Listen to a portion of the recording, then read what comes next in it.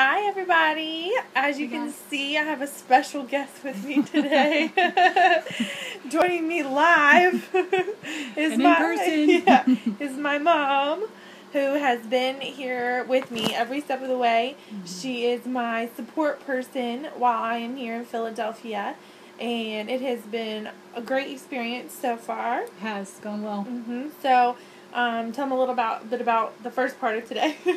So I'm having to navigate through traffic in downtown Philadelphia. Not my forte. One-way streets. One-way streets. Anyways, Wendy's a great navigator. She's got it on the phone, but I'm driving, of course, and going through the parking lots, dropping her off, parking, doing all the good things, and so manhandling a huge wheelchair. Yeah, that's crazy. Crazy but fun. But she's doing amazing. She is awesome. She's made it really easy to be her support, and I'm glad that I can do that for her. Bless you. I'm gonna let her tell you about the visit today. Yes, very good visit. So it was our first follow-up visit, and we were able to meet with the doctor, and she was able to just kind of look and see that Cam is doing excellent. So his ventricles in his brain are still very enlarged. This is not a big ordeal.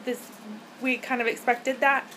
So we are still praying for the dumbbell effect for sure, and hopefully to see a decrease in those ventricles before he's born. At this point, they do say that he is a strong candidate for a shunt, which would require an extra surgery for Cam when he was born.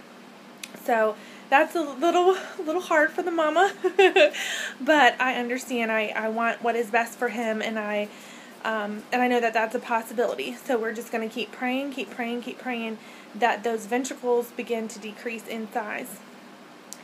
They, however, noticed that Cam has awesome tone and muscle movement in his legs, which is huge, because part of the spina bifida is sometimes there is that paralysis, and with Cam's level it could be in his knees and ankles, but the way he's kicking around in there, I don't know, so we will see.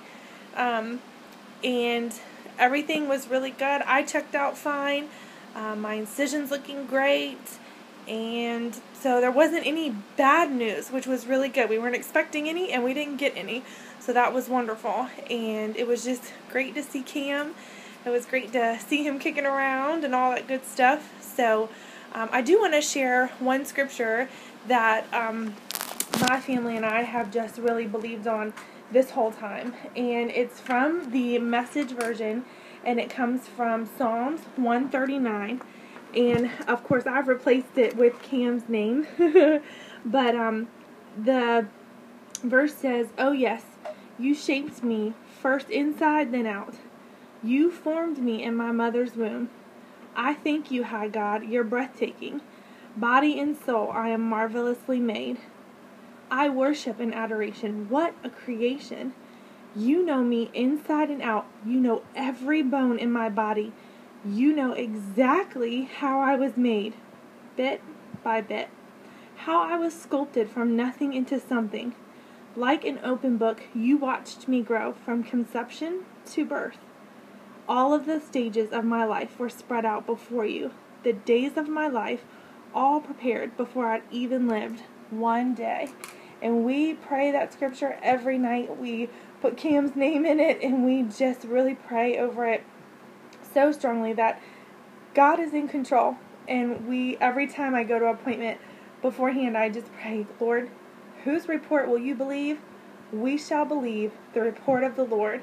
And the doctors can say all they want, and people can tell me all the different stories, but I believe that Cam has a miraculous story that is yet to be told, and his testimony will spread to the ends of the earth. And we are just so excited to see everything that God is doing. I mean, it's just been one miracle after the other. I mean, it's so funny. I know Mom and I have mentioned to each other over and over, God cares about the little things, from parking spots to on-time appointments to just every little piece of the puzzle. It's just been overwhelming, and it's been so great, and I'm so thankful that you're on this journey with us. Again, we cannot say thank you enough for your prayers. It is, I feel like some days, the only thing that keeps us motivated and strong, and you are loved, and I am so gracious for all of you.